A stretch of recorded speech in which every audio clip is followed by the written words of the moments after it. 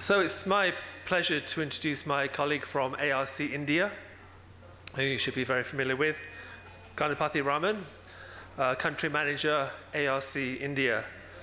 So Raman has been heading the ARC India operations since June 2012, and his responsibilities include supporting the global offices in preparation of market research reports, worldwide, regional, and India-specific, organizing this forum, and also heavily involved in sales and technical promotions in the areas of automation and enterprise.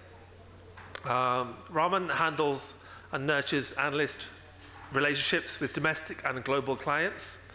Additionally, he collaborates with industry organizations such as some of the ones you saw this morning, NASCOM, CII, ISA, and as well as many media relationships. So this afternoon, Raman will be delivering a presentation. The title of that is Managing Major Automation Projects to Drive Business Value. So let me welcome Raman on stage. Thank you.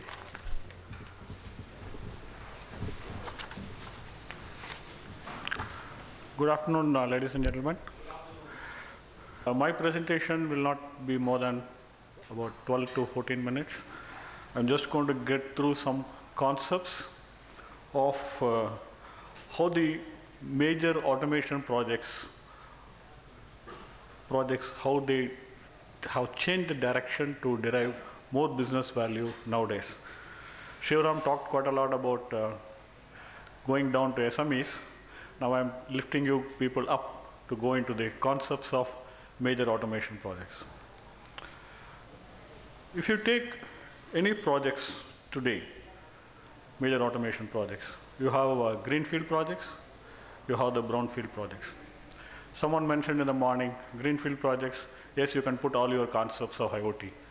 But then brownfield projects, you have a challenge of managing the projects and maintaining upgrades. In the presentation slide, my president mentioned in North America, many plants are very old, 20 years, 30 years. See, he made a statement that if you want to see new projects, you have to go to China. Maybe I can add it. If you want to see new projects, people can come to India. But that's not true when you come to look at North American projects, whether it is refineries or cogeneration or power plants.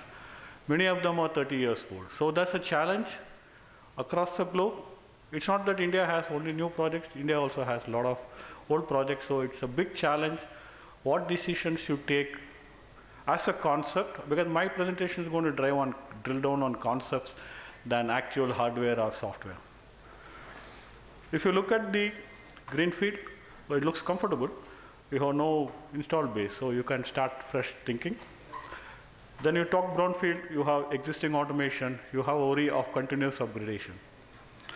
Automation in a new field, you have opportunities to design, you can do engineering, you can do purchase, you can adapt the new technologies, new processes to the new site operations and business environment. Come to the brownfield, almost the issues are same. If you look at the automation has to be designed again, automation has to be engineered, automation has to be purchased, automation has to be installed, restarted up. But the difference is you need to match all these automation requirements to the existing site operations and existing business. So you have a challenge in both the sites, almost similar, but then they are not that similar. If you took any modern business operation, we always think about the plant and plant. So we need to put technologies in the plant. And then suddenly you realize you have not planned your supply chain. You suddenly realize that you have not made the end-to-end solution.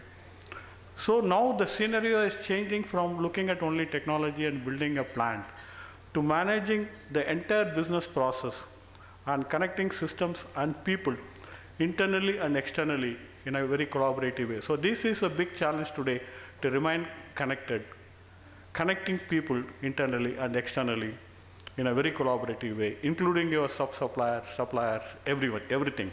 So you need to automate the entire process. Okay, so whether it is a brownfield or greenfield, the challenge is same. If you look at many installed DCS that I talked about in my speech as well as by my president, you have many old control systems. So that really doesn't help you running the plant. In last year, we had a presentation by one of the fertilizer plant. He said he has been successfully running pneumatic plant for 30 years or 35 years. When he migrated to a DCS system, he realized that they should have upgraded 25 years back. So that is a very classic example presented in this forum last year. So if you don't keep upgrading technologies and the processes, you're going to lose opportunities of improving and ensuring the plant availability keeps increasing. So what we used to do, or we still do many places, we are always concentrated about technology. We are worried about what sort of hardware and software we buy. From that point, my president mentioned that ARC started propagating what is known as collaborative process automation system. And then we started this concept about a decade back.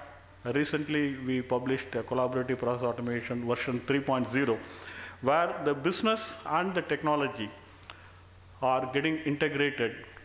And as you can see the comment, the functions in the past were distributed apart. Many application systems, they are now available in two systems, business and automation. And the good thing is there are a lot of automation players who can support the systems entirely. If you look at any asset, whether it's the brownfield or greenfield, the issues are the same. You need to plan, you need to design, you need to procure, you need to build. When you come to O&M, you need to operate, you need to maintain, and then after some time you need to retire and recycle, maybe 20 years down the line. So you have design phase. When you look at design phase, there's a huge pressure on cutting down the design time. So you have all the time you are under tremendous pressure to cut down the design time. And then the present scenario, if you have listened to or keeping track of ARC presentation, you would have seen whether it is a brownfield or greenfield, almost every utility spends a lot of time in design phase, because design phase more or less controls the cost of the project. While making a layout, or it is mechanical or everything, the design phase decides. And as someone mentioned, the concept of making prototypes are gone physically. You make it virtual.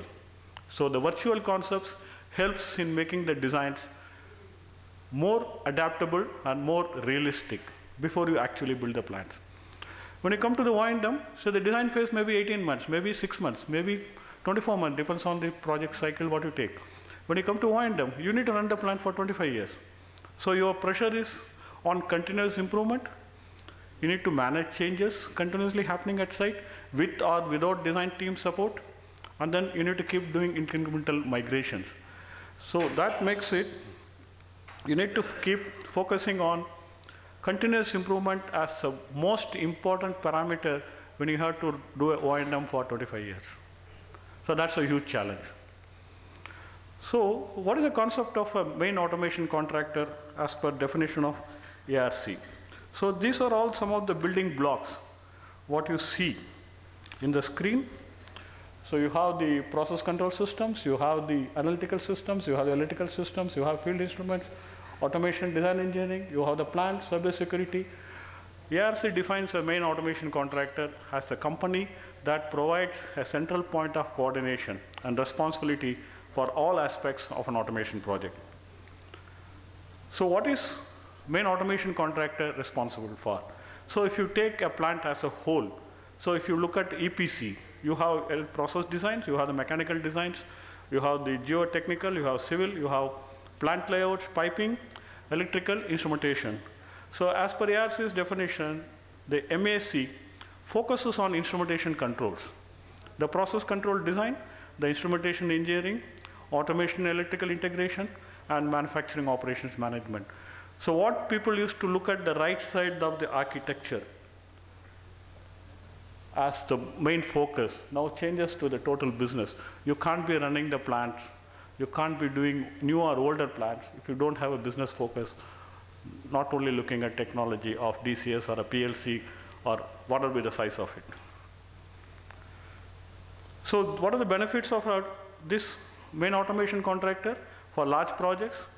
It helps in shortening the delivery times and reduces the time to startup, reduce project complexity and manages design changes. MAC becomes a single point responsibility to the customer, a better integrated system from the instrumentation through control to production management. So many functions, processes, technologies, often from different sources of supply, need to be integrated to provide a modern automation systems. So this becomes the prime responsibility of the main automation contractor. So what are the advantages? In simple terms, if you get involved in the design phase through the main automation contractor at the early stage, so you find the costs are under control and the time is in control. And then you start looking at these things at the later point of time, no early involvement, so it's going to counterbalance the investment time and the investment time what you have spent. This is my last slide. So look at the cost. So look at the breakups, what is here, the mechanical or piping or whatever it is. Look at the C&I or DCS. Last year, I think the last forums, NTPC mentioned the instrumentation costs around 4%. DCM Shriram mentioned the DCS for a fertilizer plant is about 2%. But then ARC looks at it, if you don't invest this time properly, you lose an opportunity of getting a huge benefit of 15 to 30% when the actual plant runs. So what I'm trying to tell, though the investment cost for instrumentation controls for the main automation contractor is only about 4 to 2%, well implemented automation solutions enable the plants to gain as much as 15 to 30%. So ladies and gentlemen, be prepared to invest the time so that the automation project execution helps the operations in a much better way, and don't look at only the just cost of the automation. Thank you for the time.